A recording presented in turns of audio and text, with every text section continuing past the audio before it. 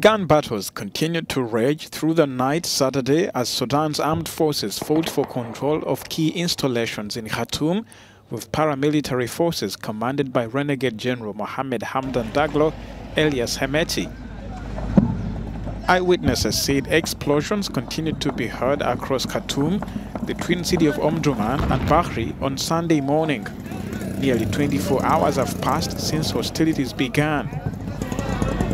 Sudan's Doctors Committee put the civilian death toll at 56 fatalities and hundreds more injured, including combatants. Calls to end hostilities have come from Saudi Arabia, the United Arab Emirates and the United States. On Twitter, the paramilitary group Rapid Support Forces said General Hemedti was at the army's headquarters in Khartoum overseeing the offensive. There's been no word on the whereabouts of General Abdel Fattah al-Burhan, the head of Sudan's army junta. Hemedti and Burhan have disagreed on security reforms and the role of paramilitaries in a future civilian-led government.